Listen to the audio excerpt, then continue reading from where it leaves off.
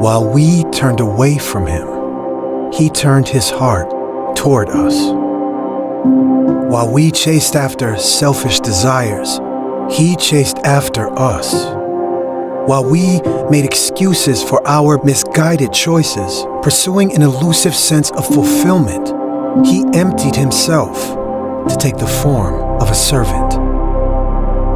This unthinkable inequity, our Creator clothed in flesh and weakness for the sake of those clothed in iniquity. While we were lost and alone, he became a path for us. While we embraced the comfort of falsehood, he embraced us and showed us truth. While we were eclipsed in shadow, our spirits broken and dying, he became life and light to all. Our shepherd, our teacher, our savior and king. And when it seemed the world had given up, he gave up everything. At just the right time, when we were powerless, he displayed his power and purpose. While we stood accused, he accepted the accusation. He endured humiliation and the untold suffering of crucifixion. For while we were still sinners, Christ died for us.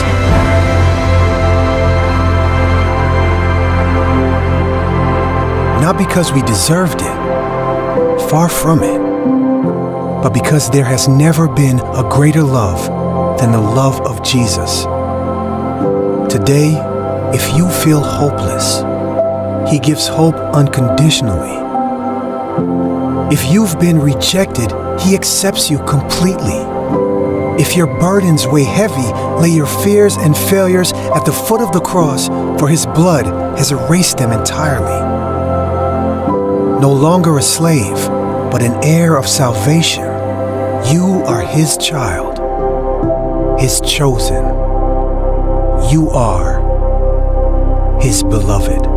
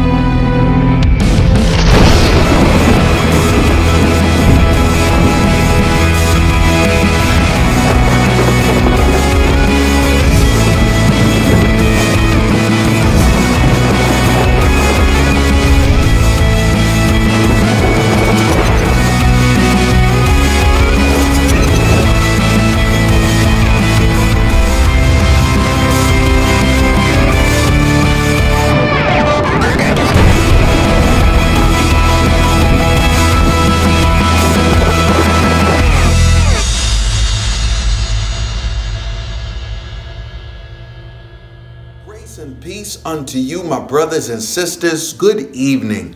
I greet you in the marvelous name of our Lord and Savior, Jesus Christ.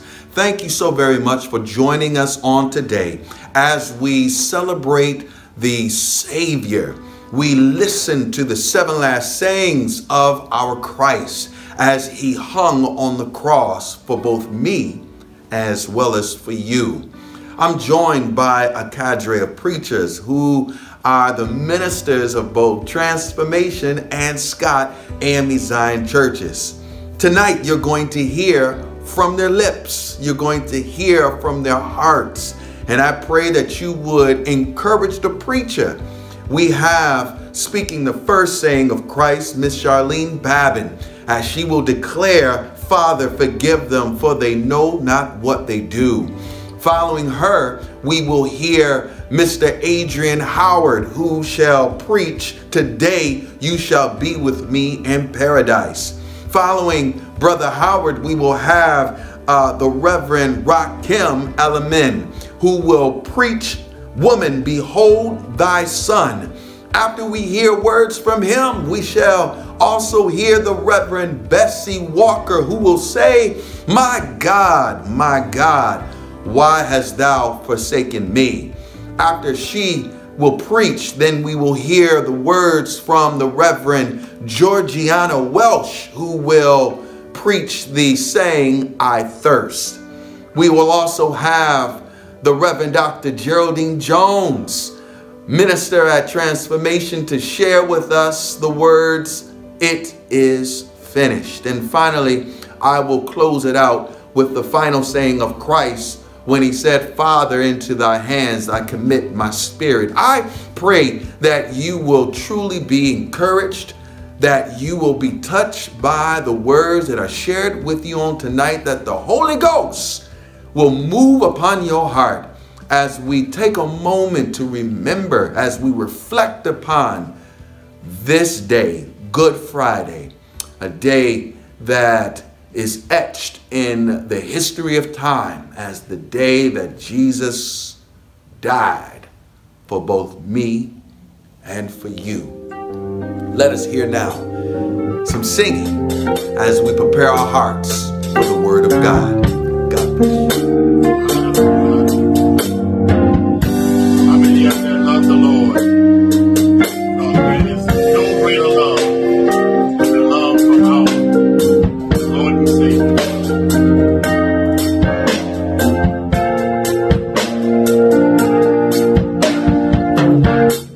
There is no greater love.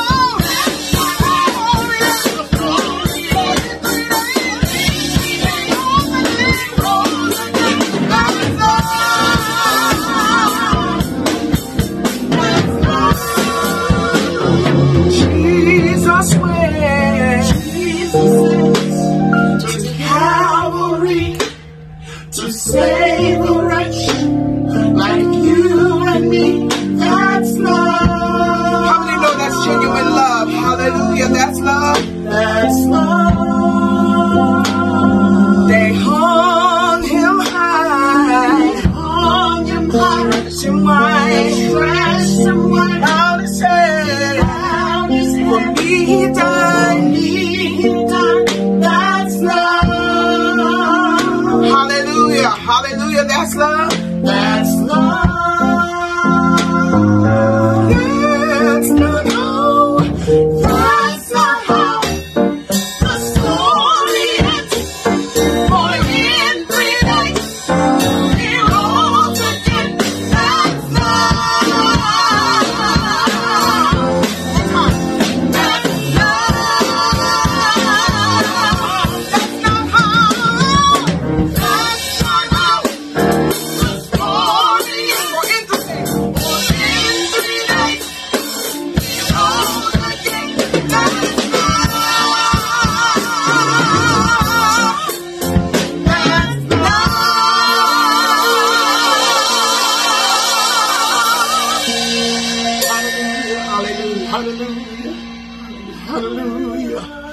Good evening, Transformation. First, I would like to give honor to God, who's always ahead of my life, to my pastor, Reverend R.J. Chandler, all my sisters and brothers in Christ.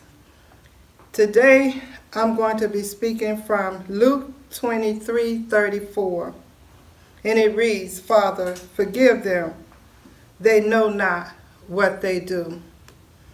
Dear Heavenly Father, as I come to you today, see less of me and more of you as I attempt, dear God, to give this word, Heavenly Father. Father, open their hearts and minds and let them be receptive of your word, dear God. This is my prayer. Amen.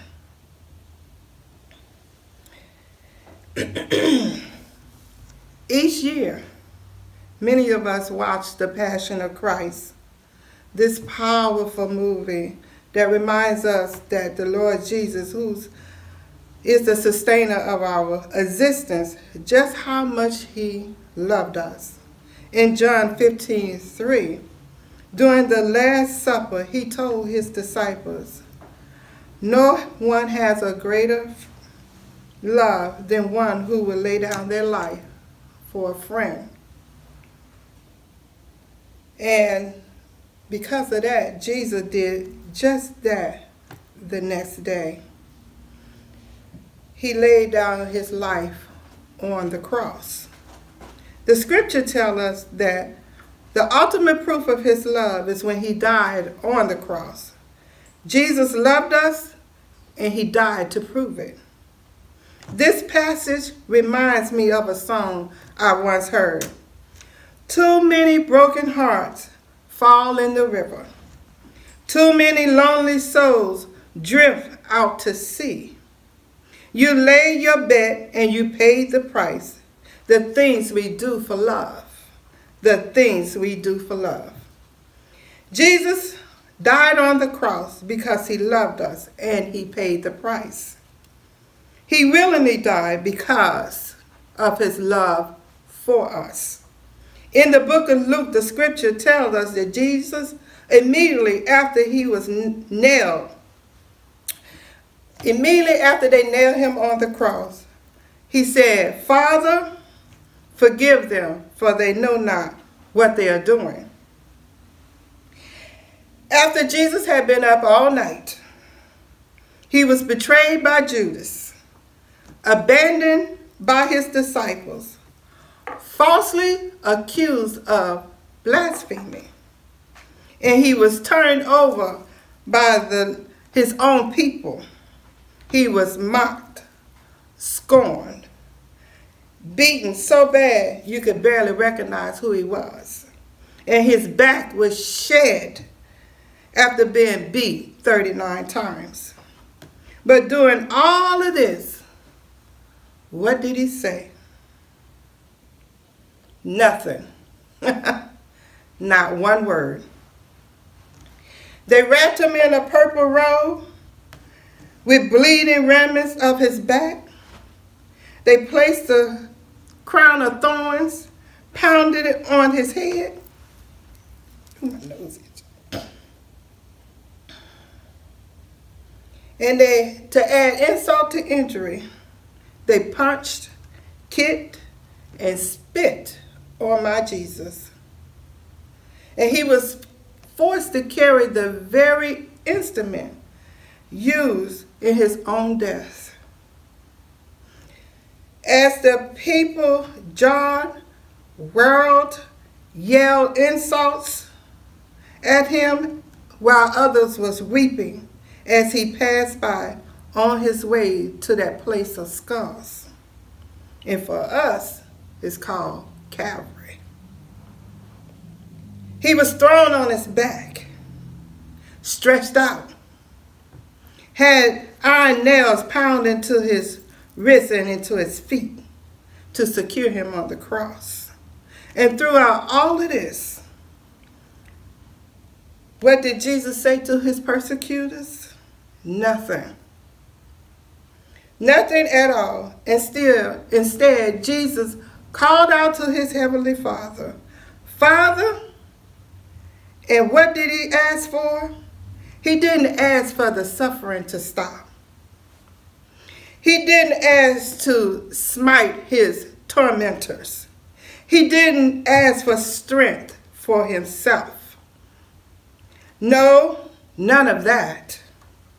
Jesus asked his Father to forgive the disciples for whom he walked with for 3 years and performed miracle after miracle. He asked for forgiveness of the leaders who falsely accused him of blaspheming, and forgiveness for those who mocked and inflicted unspeakable pain and suffering unto him. He prayed and went past that.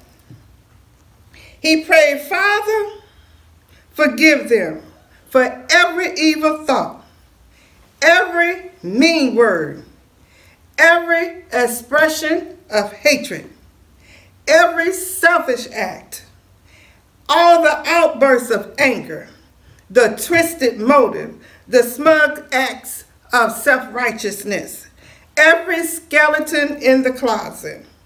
That means that he was forgiven every sin, known and unknown.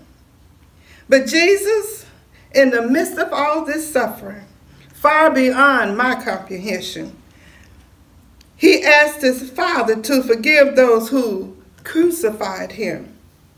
This reminds me of a hymn, Holy Jesus, how thou hast offended thee. In the second verse it says, who was guilty? Who brought this upon these atlas of treason? Jesus had undone. This is the Lord Jesus. It was denied thee. I crucify thee. But after being nailed to the cross, Jesus prayed, Father, forgive them, for they know not what they are doing. And right here, I'm going to put a pin in it. I'm going to tell my story. And I often talk about this, when I was in church and I gave my all in all to the church, to the members that are considered as families and friends and just prayer partners.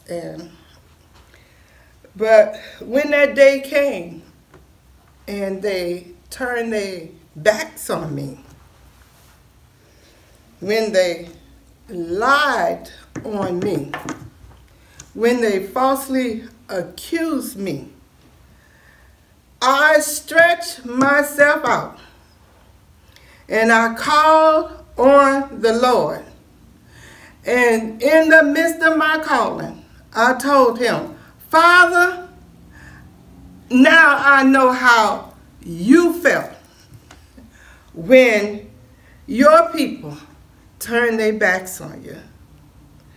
I knew how you felt, Father, because I was hurt and dismayed. But through all of that, Jesus never turned his backs on his people.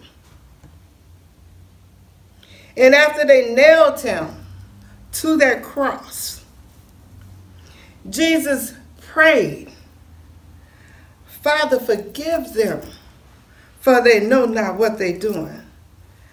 And Jesus was right. We didn't know what we was doing. But the good news is, God does. He knew exactly what he was doing when Jesus died on that cross.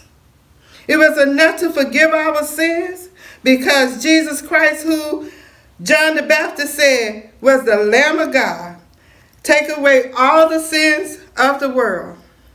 It was John 1:29.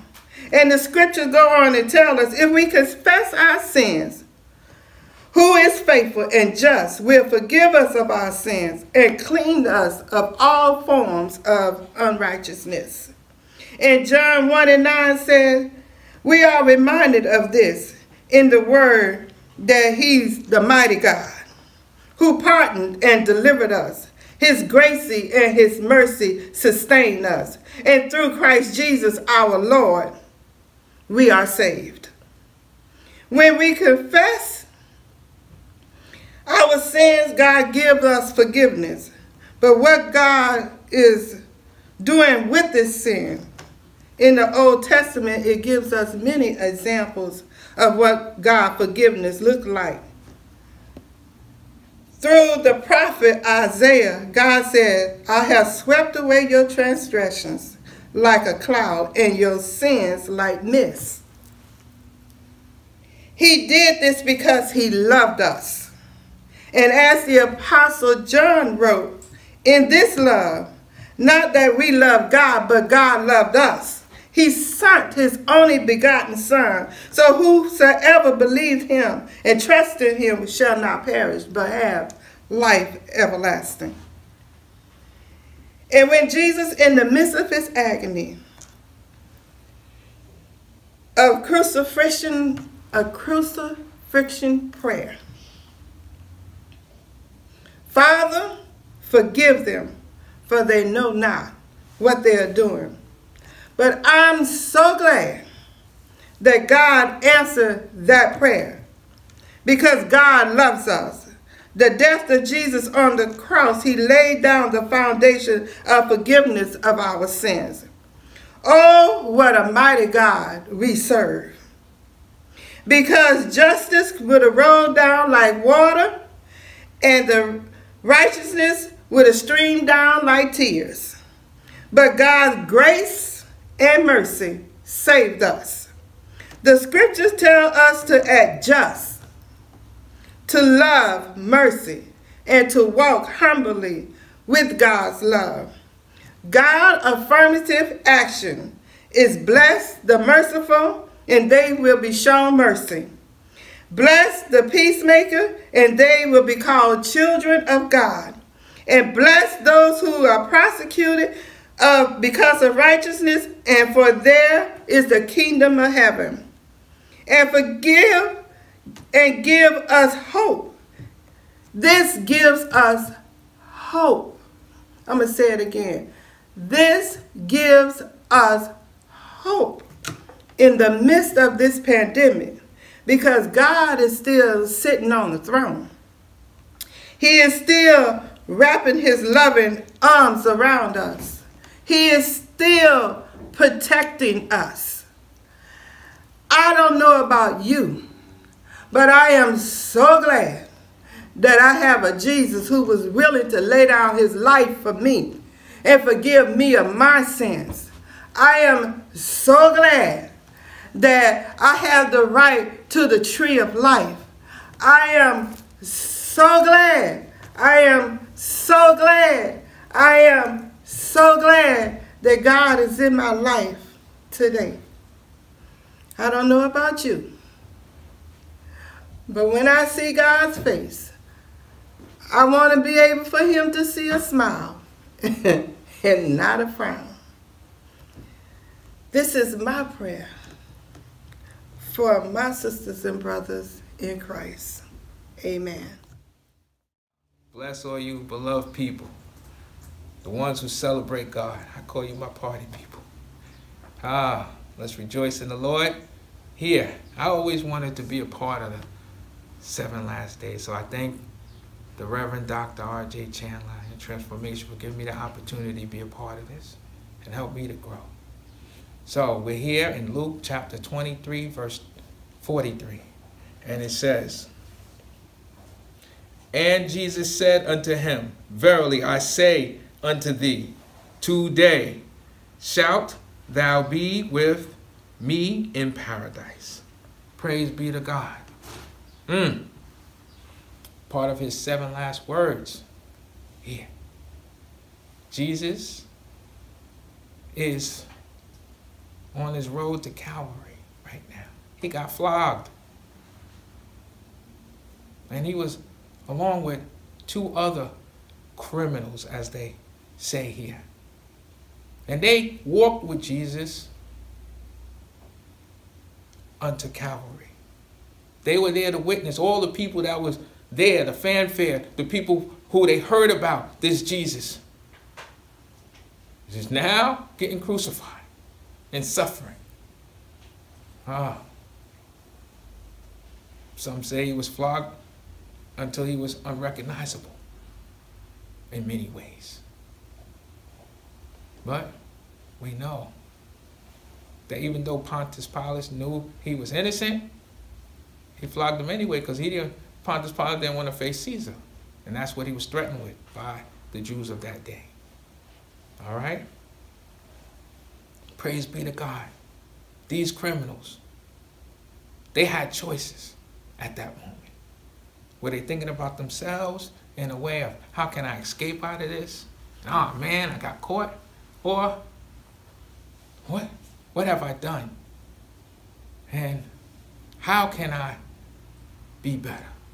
And so here, when they're putting them up on the stake, and their lives were at stake, they're hanging from the cross with Jesus.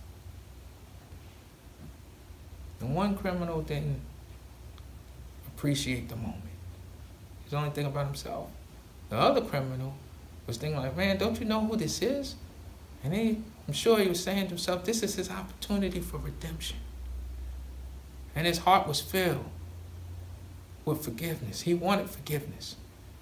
He desired forgiveness. And so he lets the other criminal know, that's not the way. This man right here, he's the way, the truth, the light, the door to paradise. And so he approaches Jesus while he's on the cross, and he asks him for forgiveness and to be with him.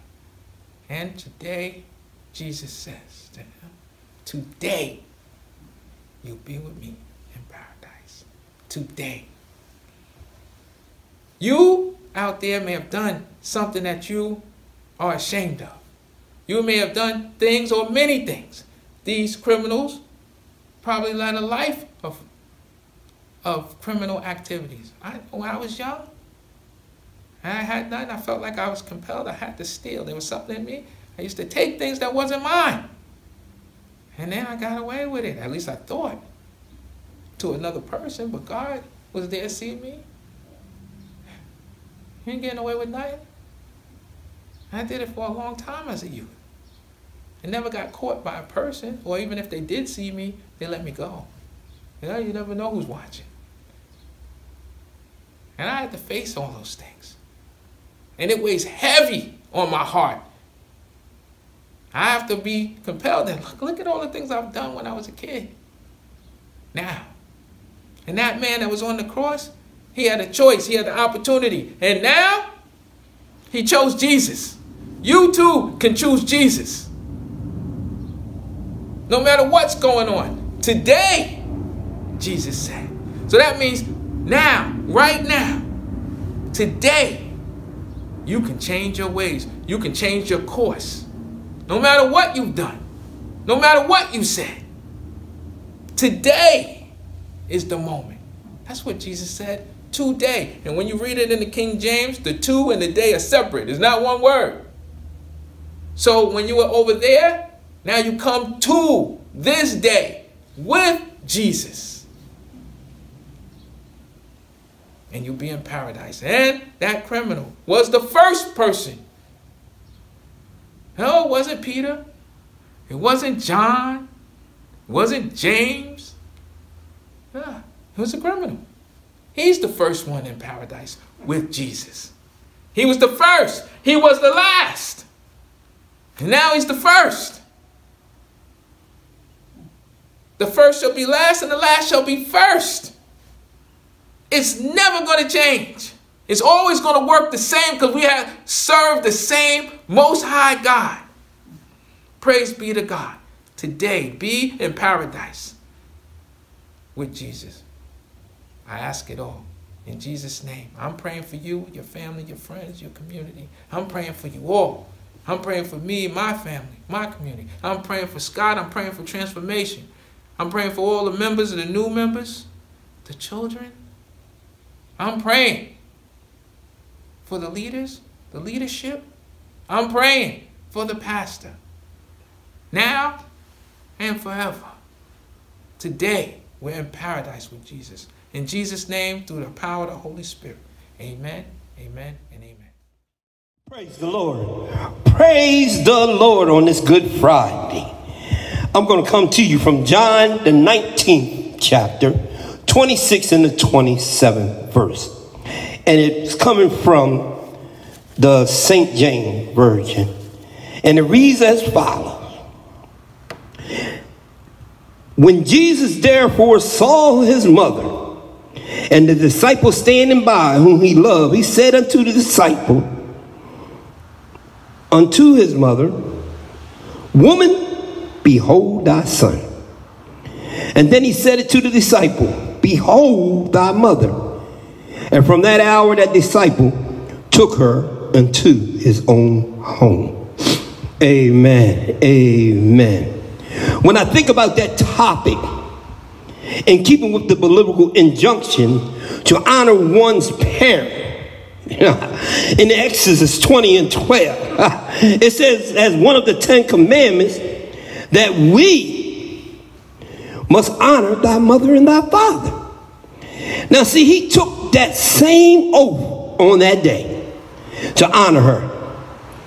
I'm just only going to be with you just for a few more moments. First of all, he treated her with the deference that she was. Then he provided for her and looked after in her old age. So Jesus was honoring his mother. I can just imagine that day. There he was, sitting there, going through 3 phases. The first phase was that I'm hanging on this cross, honoring my father. His second phase was that he is still saving souls, even though he was preparing to die. He spoke to the 2 that was on his left and on his right. He said to the one on his left, do you know me? And he said to the one on your right, do you know me? And they both said to him, Jesus, why are they doing this to you? But he knew that what he had to do. Now, in the scripture, it says that he told his mother, just behold your son. You see, I can imagine as he looked over that crowd of all the ones that said they was for him, but then all of a sudden they became against him. Now I'm gonna let you know something. Have you ever been there? You done all you could for an individual on a father figure, mother figure, and then all of a sudden the children are looking at you like you are feeling dirt. But he told one of his disciples, one that he loved so much, get my mother out of here. See, he wanted her out of there because he didn't want her to see what was going on. He didn't want her to go through the turmoil that he had to go to. That's like any parent. They don't want to see their child being executed on death row. They don't want to see their child being executed on the streets. They don't want to see their child because he was in the street doing wrong. See, what you should do right now is turn to 50 or 100 of your friends and family and sit down and say to them, come on. Because you see, in keeping with the topic of the injunction, so on this Friday, Good Friday, I want you to grab that person and tell them this: it's Good Friday, and I can't act as though he didn't die for me, nor that he made it, because in 3 days he's going to rise back, and his mother going to be able to rejoice with him. So you see, Jesus was enough in pain to allow his mother to see any of that. I just want you to know, as I close, family and friends, that behold, honor that mother and father. Love your mother and father the way that you're supposed to love them. No matter what they may do, no matter what they may have said unto you. But I know deep down inside that the love they have when you're weeping there by yourself, thinking, whether you were incarcerated in your cell, weeping, whether you at work, weeping, or you're sitting in the corner of your house and you're weeping and you're crying because mom done went on home. See, mom carried you in the belly of her womb for not just 9 months, but she nurtured you. Everything she ate, you ate. Everything she done, you done. And as you came out, she still was showing you motherly love. You see, Mary was a mother. She was a mother all the way to the end because she loved her son. She didn't see no wrong, just as we on earth don't see no wrong in our children. But I say to you, as we close on this Good Friday, just understand that weeping may endure for a night. Weeping may endure for a night. Weeping may endure for a night. But joy, joy, joy is coming in the morning. May God bless you and keep you. Why do you cry? He has risen. Why are you weeping? He's not dead. Why do you cry? He has risen. Why are you weeping? He's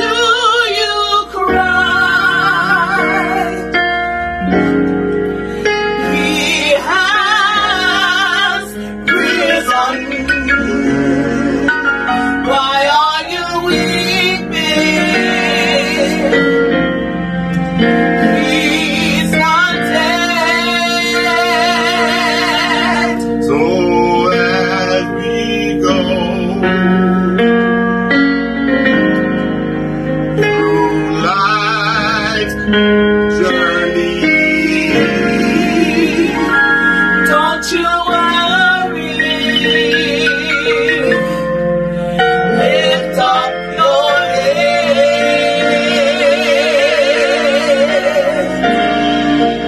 Don't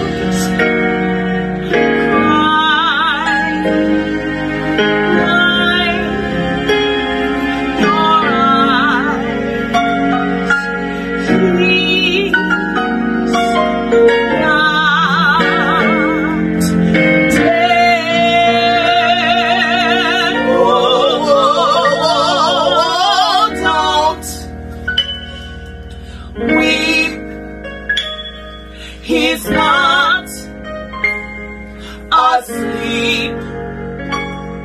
Jehovah, He's not dead.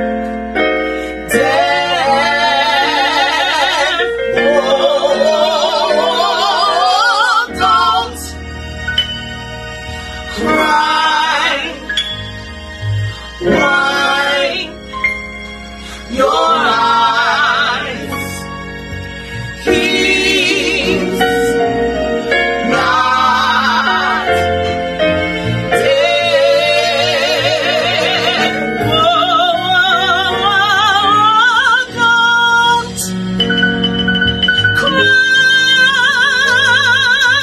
Wipe your eyes. He's not dead.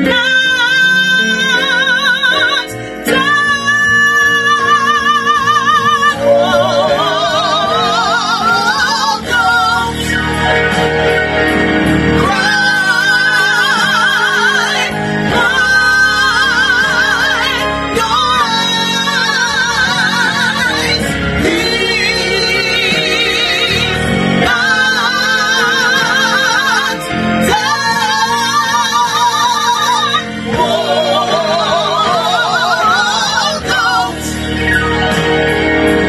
cry. Wipe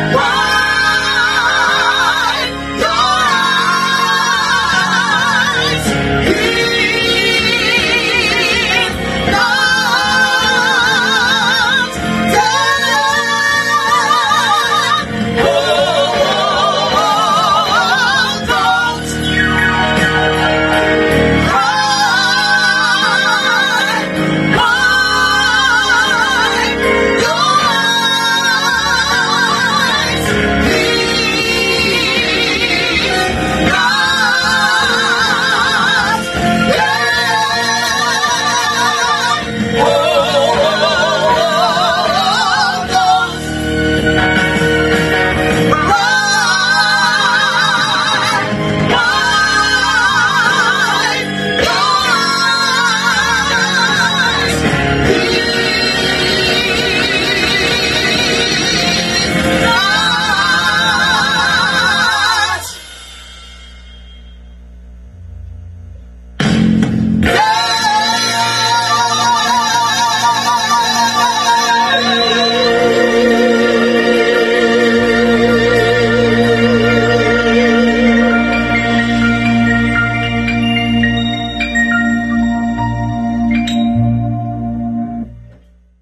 Good evening, church. I'm going to be preaching from Mark, the 15th chapter, the 34th verse. And it reads as thus. And at this 9th hour, Jesus cried with a loud voice, saying, Elo, Elo, lama sabachthani, which is, being interpreted, my God, why hast thou forsaken me? Jesus went about healing the sick and the afflicted. He had a rough journey because some people spat in his face, beat him, called him names, ran him out of their cities, but he kept right on going. Jesus worked many miracles for people during his time here on earth. He came down to set an example for us, and we are to follow what he has done. Jesus gave us a new life, and he gave us everything that we needed to survive on this earth. But sometimes we are hard-headed. We do not listen or obey what he tells us to do. But if you listen and obey Jesus, you will not go wrong. Jesus healed the blind, he raised the dead, and he healed the sick. When Jesus said, my God, he had taken on the sins of the world. And that's why he felt forsaken by God. He took on your sins, my sins, everybody's sins. And after all, he said, this is finished. Praise the Lord, everybody. Praise the Lord, for this is the day that the Lord has made, and we shall rejoice and be glad in it. My scripture will be coming from the book of John, chapter 19, verse 28. And my word is, I thirst. Let us pray. Dear Heavenly Father, we thank you for this opportunity to bring forth your word again, Lord God. And we asking you let the words of our mouths and the meditation of our hearts be acceptable unto you. For you are our strength and our Redeemer. In Jesus' name we do pray. Amen, amen, and amen. Thank you. John chapter 19, verse 28.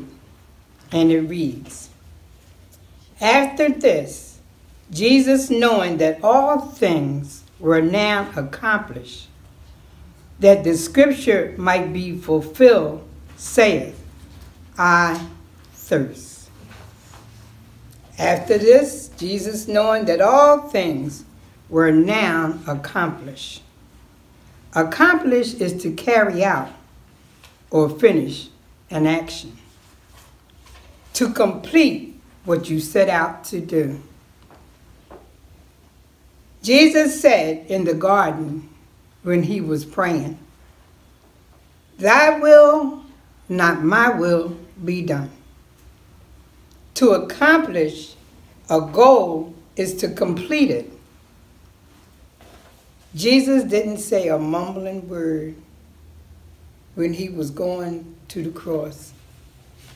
You know, sometimes when we are going through something, we murmur and complain and don't want to do this or do that.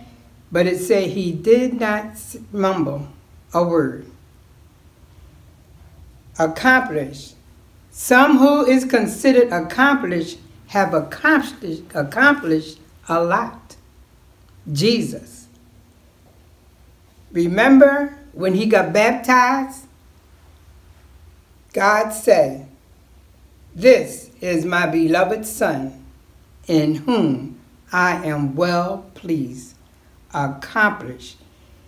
Jesus, knowing that all things were now accomplished.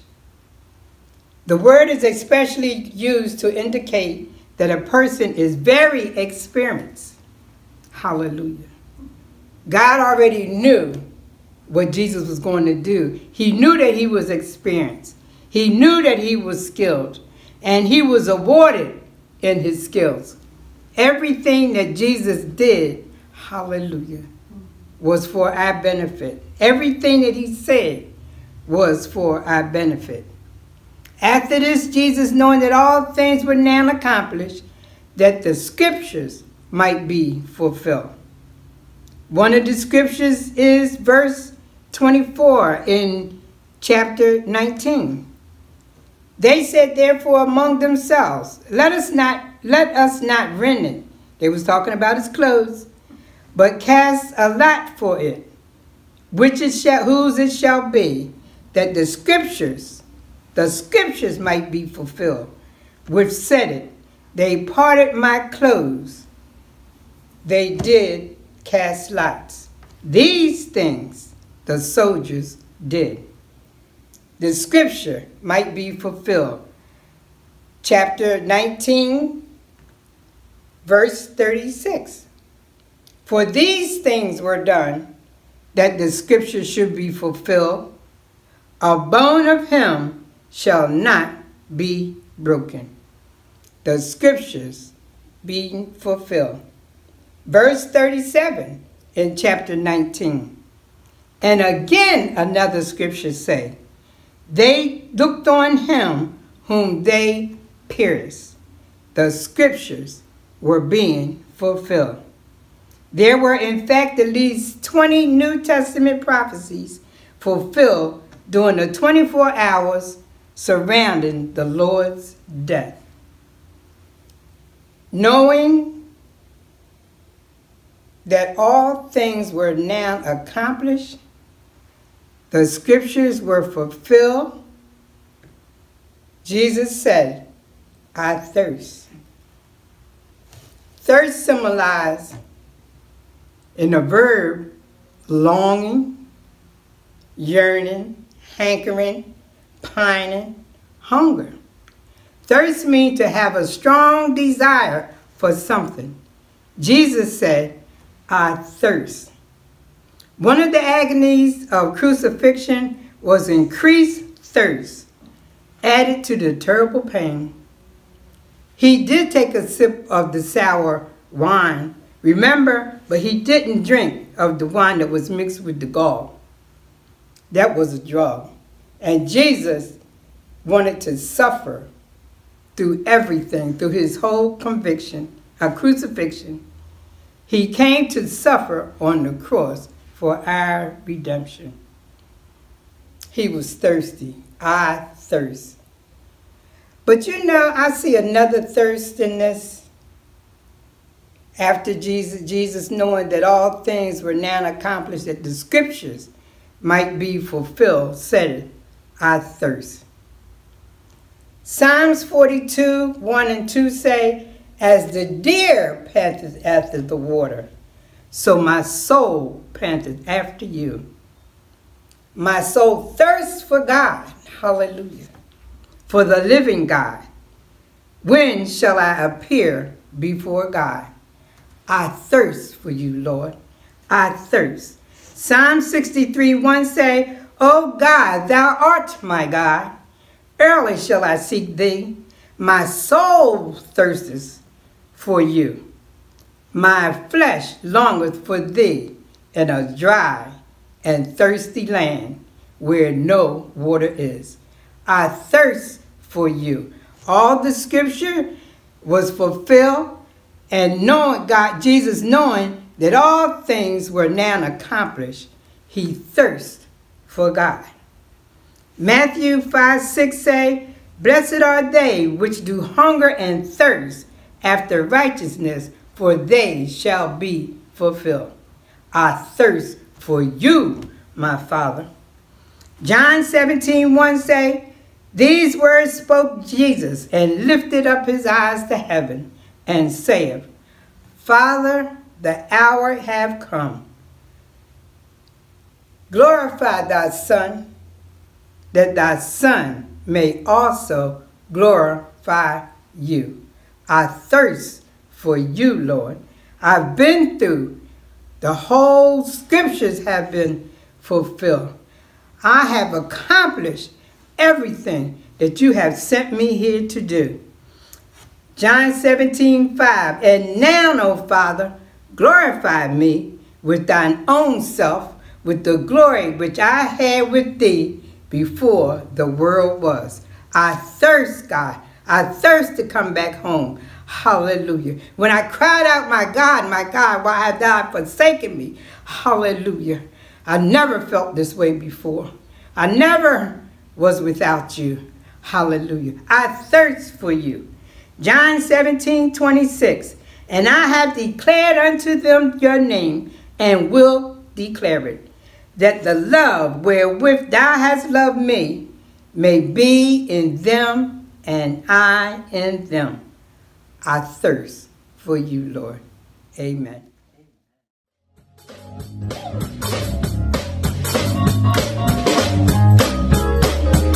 Come on, let's sing about the blood. Come on, y'all. The blood still works. Hey. The blood still works.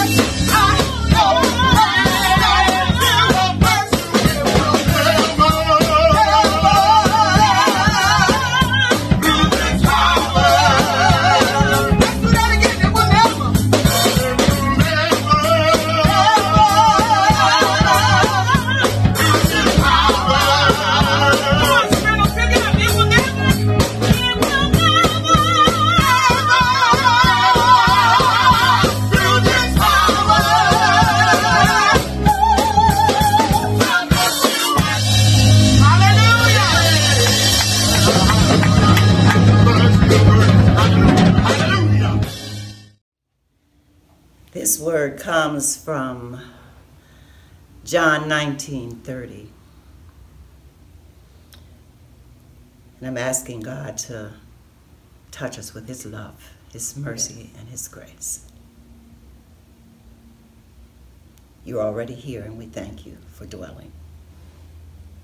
Amen. The greatest love story ever told. For God so loved the world that he gave his only begotten Son, that whosoever believeth on him should not perish, but they shall have everlasting life. The story, that great love story, began in the beginning. In Genesis 1:31 to 2:1. And God saw everything that he had made, and behold, it was very good. Amen. And the evening and the morning were the sixth day. Thus the heaven and the earth were finished, and all the host of them.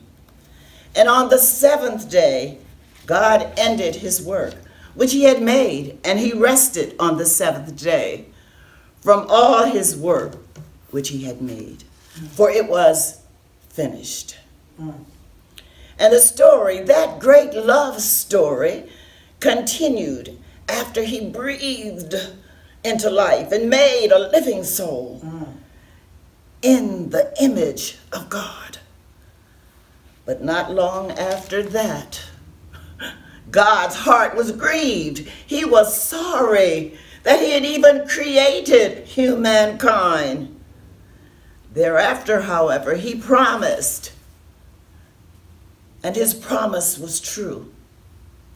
Never again would he destroy what he had made, what he had created, humankind. And the love story, as was prophesied, continues.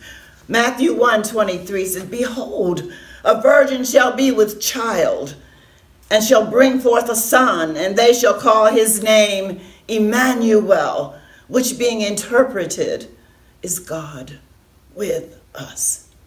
God sent Jesus, his son, to save the world and to bring to his creation new life, new meaning, salvation, and to free us from sin, to love, to heal, forgive, and to bear our pardon.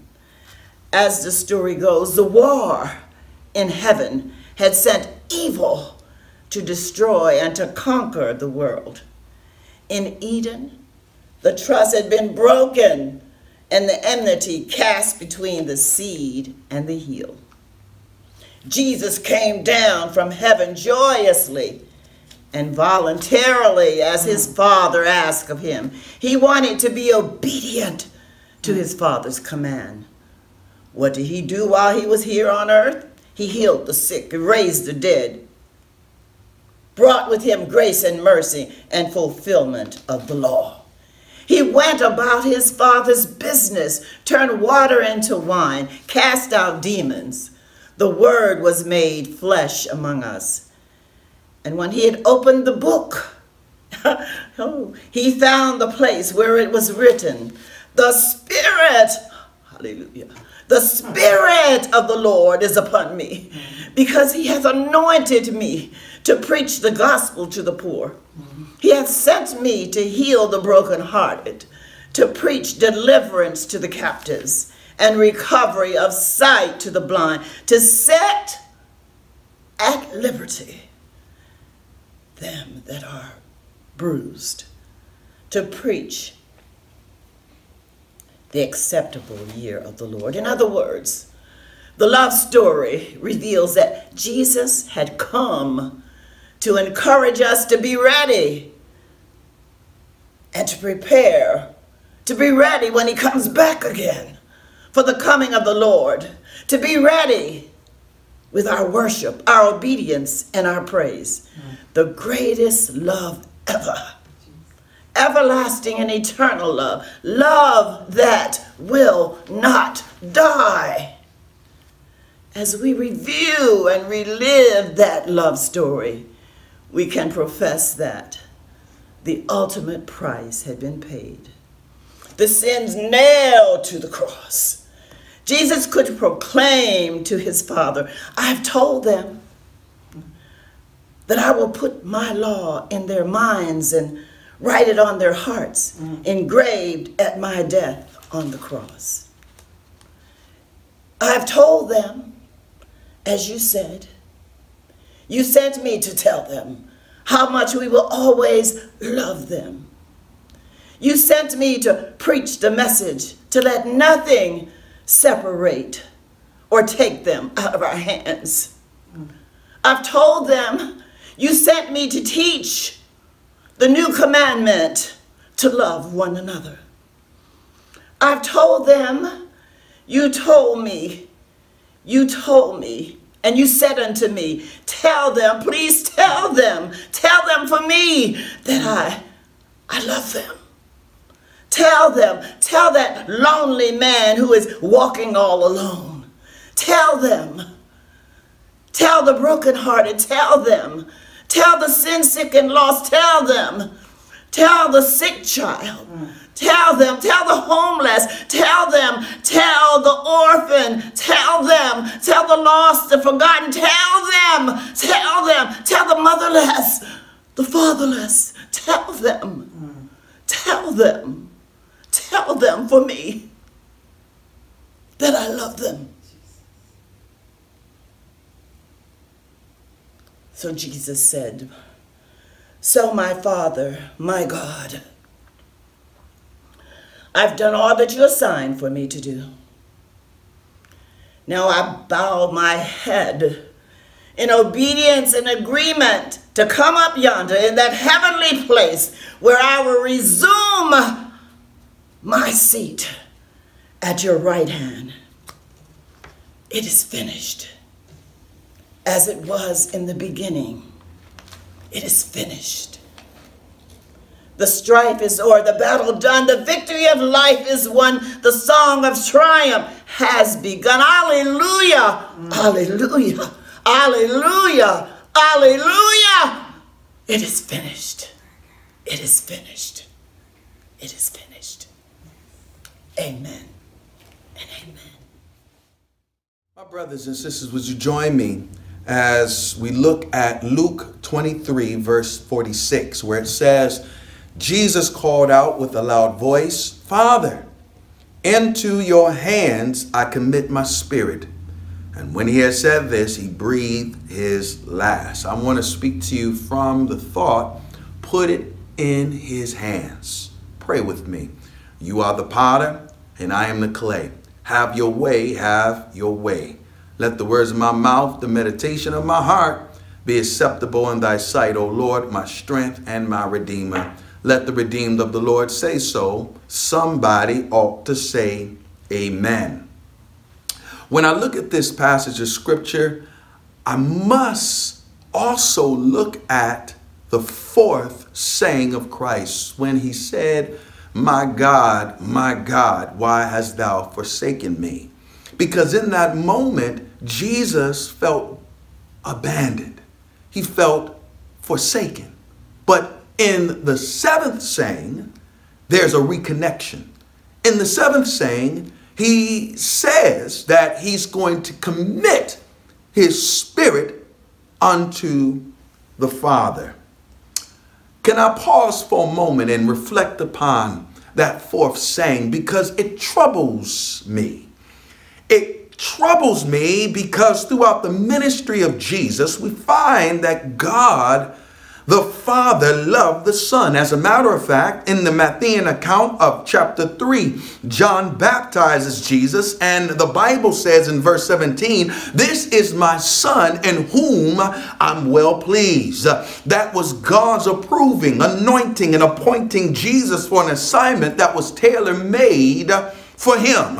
In John 6, verse number 38, Jesus said, for I have come down from heaven not to do my own will, but the will will of him who sent me. In other words, Jesus understood that he was under authority and that his purpose was inextricably tied to doing the will of the Father. That meant that every miracle, every sign, every wonder that was performed was under the supervision and authority of God. For example, the Father was with Jesus when he turned the water into wine. The Father was with Jesus when he fed the 5,000 with 2 fish and 5 loaves. He was there when Jesus calmed the storm, when he said, "Peace, be still." The Father was there when he raised Lazarus from the dead.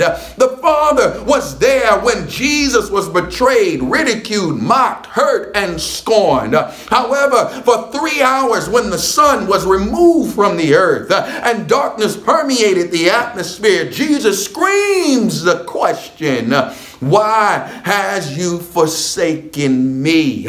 For the first time in the life of Jesus, he asked the Father why he forsook him. The Greek word for forsake is katalepo, which means to abandon, leave in straits or helpless. Why would Jesus ask this question when God had always been by his side? Why would he do this? Why would he ask this question when we find in the 7th saying of Christ, "Father, into thy hands I commit my spirit"? Well, I think that it's more than Jesus just simply uttering Psalm number 22 verse 1 as a messianic fulfillment.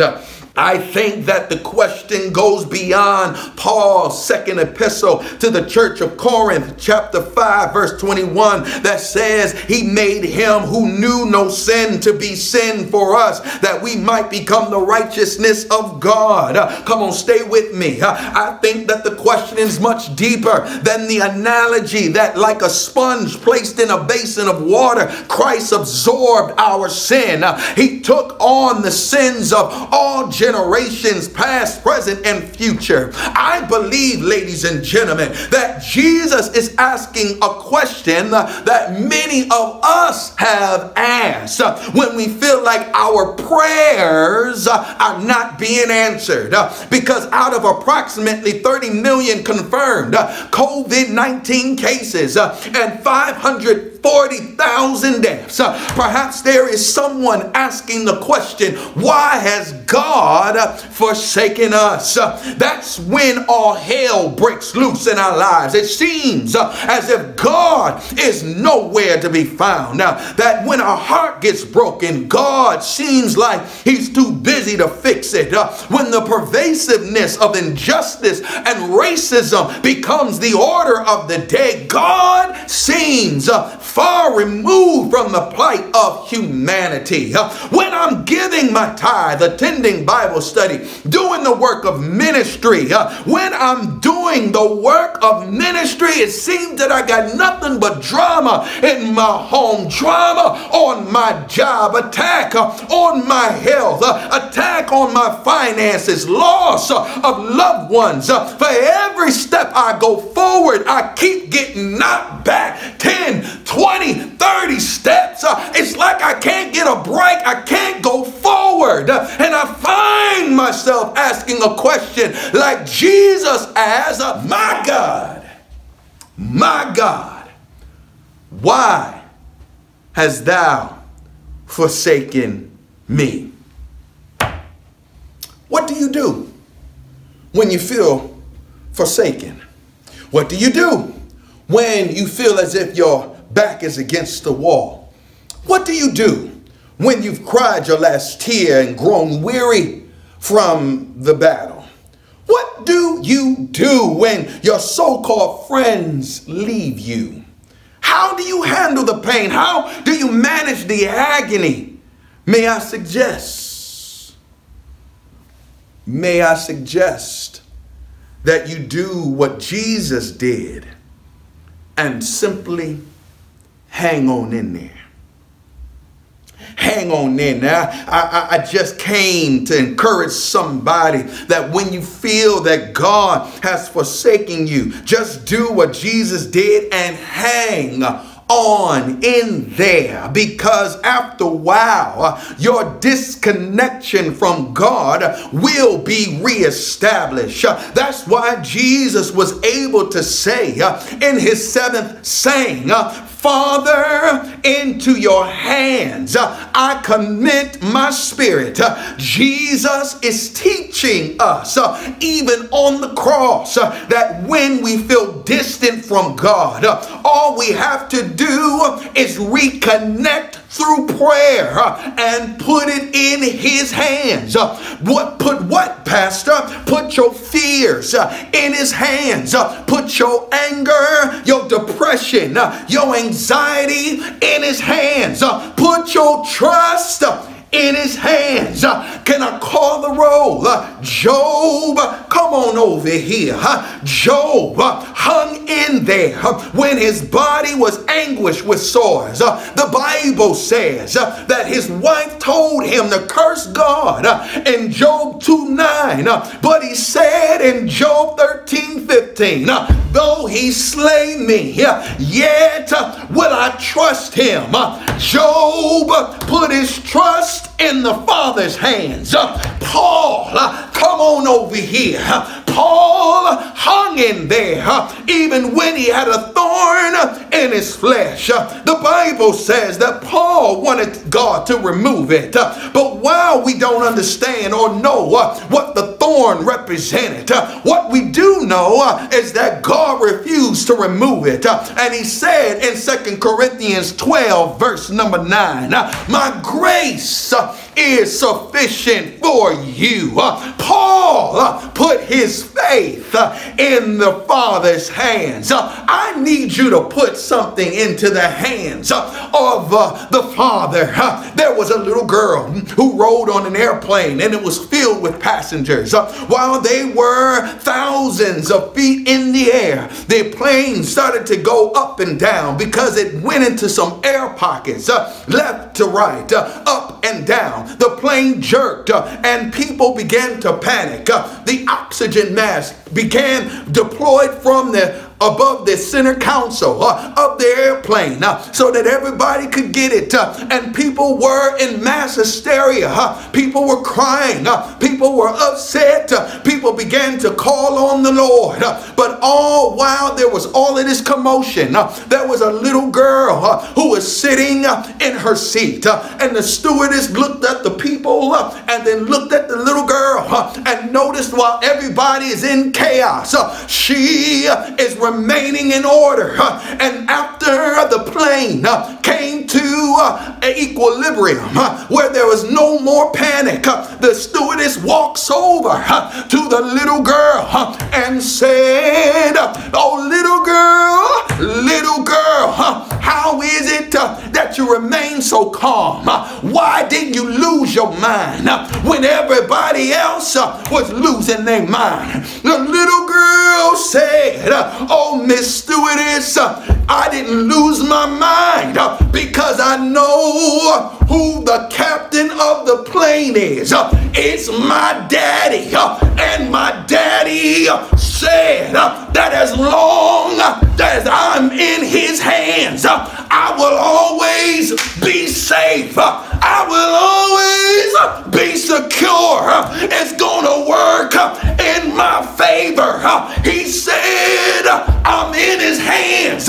It's gonna work for my good. Whose hands are you gonna be in? I dare you to put your life in the hands of the Father. Say yeah, say yes. Woo! In the name of the Father, Son, and blessed Holy Ghost, put it in his hands. Put it in his hands. My brothers and sisters, we always have to open the doors of the church and give an invitation to Christian discipleship. For that is why we do what we do. And so there may be somebody who have been blessed by the 7 last sayings of Christ on tonight that you want to recommit, rededicate, or simply you want to get saved. Oh, my brothers and my sisters, come on, let's get saved on tonight. My number is on the screen. You can put your information in the chat, put it in the comment section, and let's connect, my brother and my sister. Oh, the Lord has truly blessed us. And as we celebrate this night, Good Friday, oh goodness, it's good because the Lord decided to become the sacrificial lamb who would take away the sins of the world. It is good, my brothers and sisters, that he would die for both you and for me so that we could live. My brothers and sisters, I'm grateful for Jesus. I'm grateful for his love for all humanity. I'm grateful for his love for me. I'm a wretch. I'm a sinner saved by grace. Hallelujah! Thank you, Jesus. Thank you, Lord. Thank you, Lord. My brothers and sisters, maybe there is a gift that you would like to give. Maybe there's an offering that you would like to give at this time. We ask that you would do that. The information is on the screen. Please give not grudgingly, but give cheerfully. These ministers preach from their hearts, and we want to bless them on tonight. Please give tonight in this offering. We're asking that you would give sacrificially. Please give, so that we may be a blessing to these ministers who have studied to show themselves approved and to declare God's word. Amen. We give an offering of thanksgiving on tonight. And so let us do that together. To God be the glory. Thank you so very much for your gift. As we conclude before the benediction, I'm going to give you just a couple of announcements. On Sunday, Scott AME Zion Church, located in Wilmington, Delaware, will come together for worship at 10 o'clock a.m. I'm asking that you would join me at 10 o'clock a.m. at Scott, and we will worship outdoor in the parking lot. And at 11 o'clock, we will have our typical virtual worship experience. So please don't forget about getting online. Come on online and let us meet you and see your face in cyberspace. But not only that, I'm asking that Transformation meet me outdoors of the church on 702 Maple Parkway at 12:30, because I am going to administer the Holy Communion. Please come on out. Both services that are face-to-face will be drive-in. The service at Scott at 10 o'clock is a drive-in service. The service at 12:30 at Transformation is a drive-in service. Come on and let's fellowship again. Let's see each other's face and allow me to administer the communion unto you. For it is the first Sunday of the month. And so let us come together. I thank you in advance for your presence, and I praise God for your availability. Let us look to the Lord to be dismissed from this place, but never from his presence. Now unto him who's able to keep us from falling and to present us faultless before his throne with exceeding great joy. To the only wise God, to him have majesty, dominion, and power, henceforth, now, and forevermore. Let the saints of God say amen, amen, amen. God bless you, and I'll see you on Sunday.